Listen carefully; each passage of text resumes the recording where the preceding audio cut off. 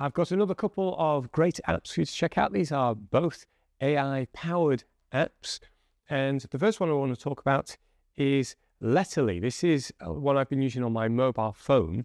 The deal on AppSumo is one code for one device. So you can get a lot out of this with just one code, and I'm just using it on my mobile phone.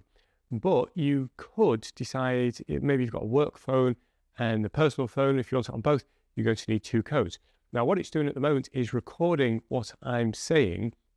And the whole point of Lally is to very quickly and easily use AI to help you with your note taking. So you can record, I think it's about 15 minutes of audio, plenty of time to get down some thoughts. And then it will use AI to turn that recording into different bits and pieces. So let me give you a demonstration. I'm going to stop the recording now. So the first thing it does is transcribe what it's just heard. So you get a full transcription. You could copy that, but then the power comes in using the rewrite function. Now it has a magic command, a magic function, which is where AI will choose what it believes to be the best option. So you can clean up the text, you can make it significantly better, you can create a post, a thread, a LinkedIn post, a video script. You can do all sorts, journal entries. See, the list just goes on and on.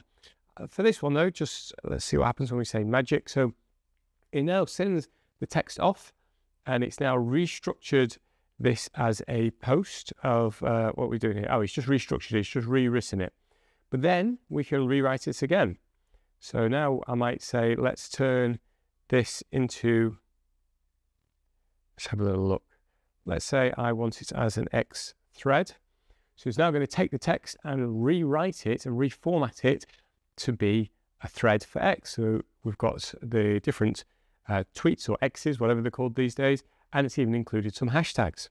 What's really interesting about this is you've also got the option to translate this. If we hit translate, you can pick whatever text you from the list and it will translate that over for you. So you've got a translation. You can also, you don't have to do the recording. If you simply hit the plus button, you can type in something. And this is where it becomes a little bit like interacting with ChatGPT. I'm going to choose video script. I'm deliberately choosing video script. And all I've given it is a bit of a prompt, a script about the benefits of note taking. Using that, it's now going to send that off with, I guess it's got prompting behind it that goes with it. And we'll now see what happens. There we go. So we've now got a script that starts with a hook. It's got an intro, key points and introduction, really good stuff. Moving out of the note taking, you can see we've got all the notes that I've been using. And here's my first test where I gave it just some simple bullet points about the onboarding process, and it turned it into a simple bullet point list. I can see this being super useful for coaches, consultants, anyone in business who needs to take some quick minutes of meetings or follow-up actions, things like that. I can see this being very useful. And this also has a web interface for managing your account and managing the devices. So for the next tool, we've got Pickaxe. This is a really cool little AI tool builder.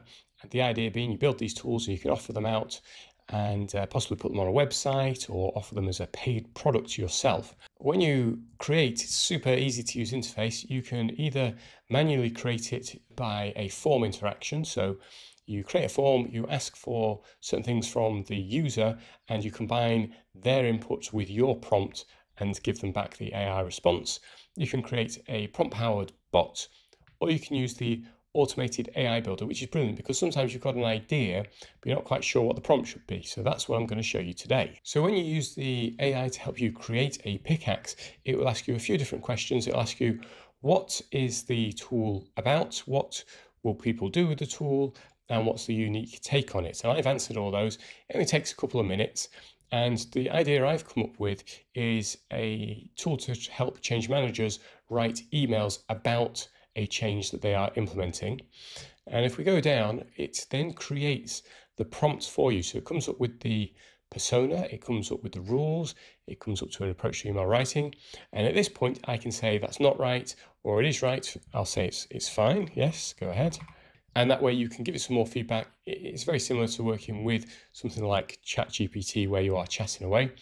And at this stage, it's actually building the pickaxe, as they're called. The tools are called pickaxes. In a second, what we will see is a little button pop up. Here we go.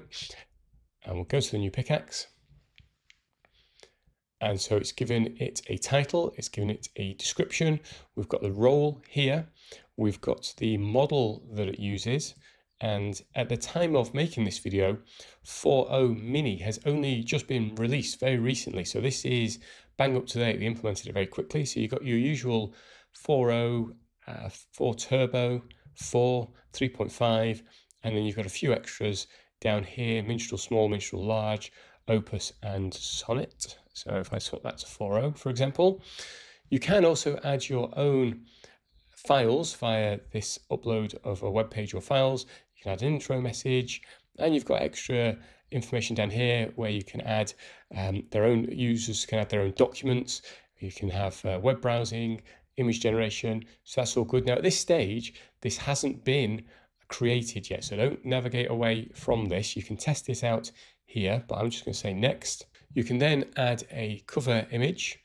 We can choose a logo, and we can have a placeholder text, and at the moment it's set to private, and turn that off because I don't want it to be cloned. So I did a pretty good job on that. Now let's say I wanted to share this out. Well, I can share it via a link, or you can press deploy. You can either add it to Studio, so Studio can be a collection of tools, or you can embed it. So we click embed. You've then got options around how it looks. So you've got the layout, whether it's pop-up, which is really cool. White label is included, which I think is great. And we simply copy the code, paste that on to a website or a platform, course platform, wherever you're going to use it, and you can embed it straight in, adding extra value. The one major limitation I've found with Pickaxe is it's not really a complete lead magnet solution. It doesn't collect the person's email address or contact details.